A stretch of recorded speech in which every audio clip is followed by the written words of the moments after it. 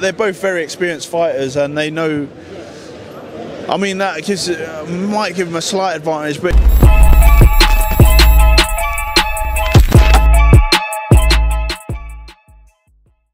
Pro boxing fans here in London, Joe Joyce, how are you? Say it's been a minute. How's things? How's life? Yeah, life's good. Back in camp, back to the grindstone, back to work. Like it's, but here in the UK, training with Steve Broughton and Cameron. So yeah, gonna be having a showdown in Birmingham, which is gonna be cool. I haven't boxed there before. I haven't been there before, I don't believe, but yeah, should be good. Kash Ali is the opponent. Obviously, we know what Kash brings to the table. I was speaking to Daniel. He said, "Listen," I said, "Listen, on your left-hand side is Joe." He goes, "Let him build himself back up, man." How much do you want to just get back into the mix? We see what's happening in Saudi with all the heavyweights. How much do you just want to be back up there? Yeah, but I've had back-to-back hard fights, so it's good to have you know, a slightly easier one. But I'm not writing not writing off Kash, because he like, you know, he's a good fighter. I remember I shared rounds with him.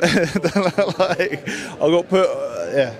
But yeah, so I think it's going to be a good fight, and it'll be exciting. I've got exciting style, and he's a decent boxer, so it'll be good to get back in there, get a nice win, and then there's like plenty of options and different fighters to choose from as well. So I've built myself up to this level, so there's no chance of me retiring right now. I've still got a lot to do, and I never said I was going to retire. When I say I'm going to retire, that's when I'm going to retire, not when people say to me to retire, you know what I mean? Final one before I do let you go. I know you've talked to a lot of media and do want to go. Usyk, Fury, we know what's happening with that, with the big cut. Just talk to me about that. Is the advantage Usyk now, such a big cut? He's a couple of months out.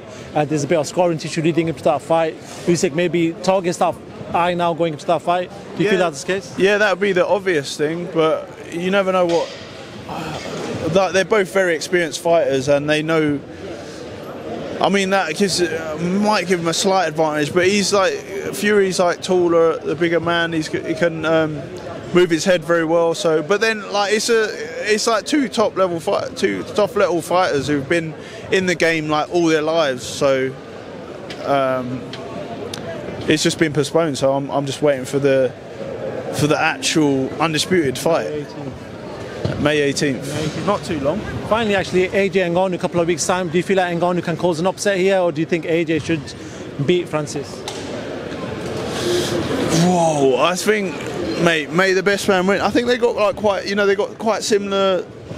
I don't know. Obviously, Joshua's way more experienced in boxing, but Ngannou, come on, in UFC, and also he started in boxing, and he's got great power, and he showed everyone what he's made of with a fight against Fury. So yeah, I think it's going to be a good fight, man. I think I'm looking forward to it. Wicked. Joe Joyce, always a pleasure, sir. We'll see you Fight Week in Birmingham.